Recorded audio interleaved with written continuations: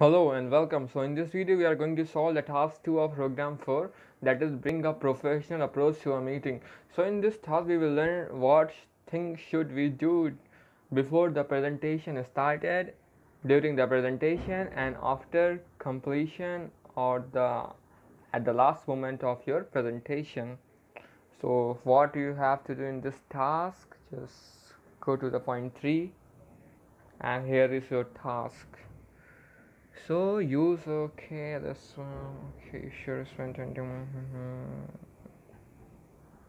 Okay, so there is a task template. Just click on this, and you can see task template is downloading in your system. Once it's downloaded, just open it by double clicking on it. Okay, and it is opening. Just one. Okay. So you can see what is the scenario and so on. So there are the 3 questions and you have to write answers in your word. Okay, so the first question is, what 3 things can you do before the meeting to build your confidence and credibility? The next question is,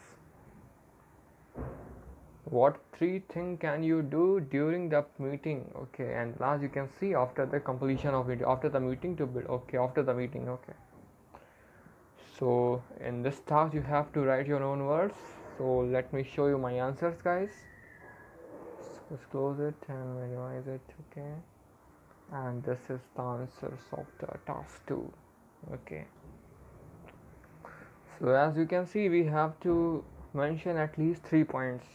Okay, so these are the 3 points. What 3 things can you do before the meeting to build your confidence and credibility?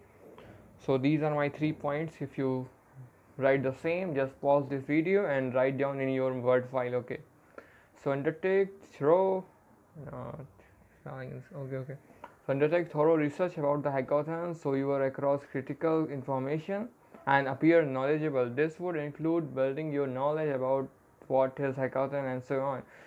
So these are the answer for the first question. You can see point 1, point 2 and point 3. Okay, so what is the next question? Okay, this one. So what 3 things can you do during the meeting to build your confidence and credibility? So make a positive first impression by taking the initiative to a smile and shake hands if appropriate. It is not possible in every meeting. Make sure you use people's name and introduce yourself, and aim to speak in the first 5 minutes of the meeting by getting your voice heard in the room early. You show that you have confidence to engage in the conversation and you can put your ideas forward whilst everyone is fresh and paying attention. And the last one, use positive body language to acknowledge contribution and so on. And the last question is, what thing you should do after the meeting? So create a lasting impression with and so on. Following up the email and so on. Send an email your manager summarizing the key points raised and the actions, and record any ideas the meeting triggered for you and so on. So that's how you write all the points in your word file. So after you write all 3 points, let me show you again. These are for the answer for the third question. This is for the second one. Okay, this one, and this is for the first one.